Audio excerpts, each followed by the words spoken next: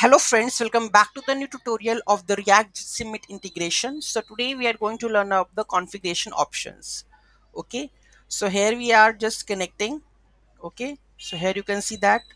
Now I can just log in with another user over here.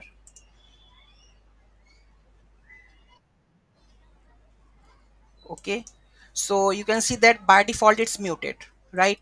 If I go over here, so here you can see we have the configurations override. So which configurations I want to override default. So start with audio muted. So if this is true, so you can see that by default my audio is muted, right? Both the sections. Okay, if I go over here also, this is also muted, right? The next one, we have start with video muted. Video should be also muted. So video call is also muted. You can see that currently stop the camera, right? Next we have the disable deep linking, disable third party request, pre-joined enabled. So it is false, right? So pre-joined page enabled, enable welcome page, it is also false. Enable close page is true.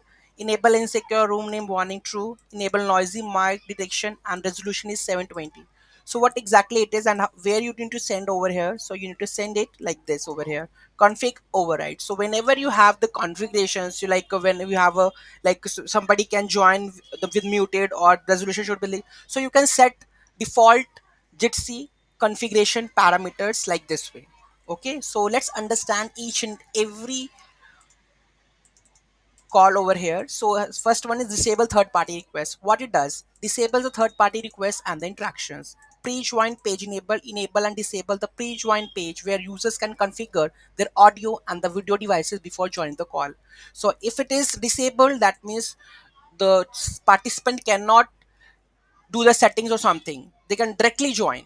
Okay, enable the welcome page, enable or disable the welcome page displayed before entering the conference. Enable close page, enable or disable the close page after leaving the conference. Once the, so it depends upon that whether you want a close page or not. So you can disable or enable that one. Enable insecure in room name warning, displays a warning if insecure room name is used. Enable noisy mic detection, enables the detection of the noisy microphone. Resolutions, it sets a default resolution for the video in the conference, 720 or 720p resolution you can set. Okay, so these are the configurations that you can use in your Jitsi Meet integration to make it more usable, right? So any doubt, any query in that, just do let me know in the comment section. Thank you so much for watching this video. Have a great day.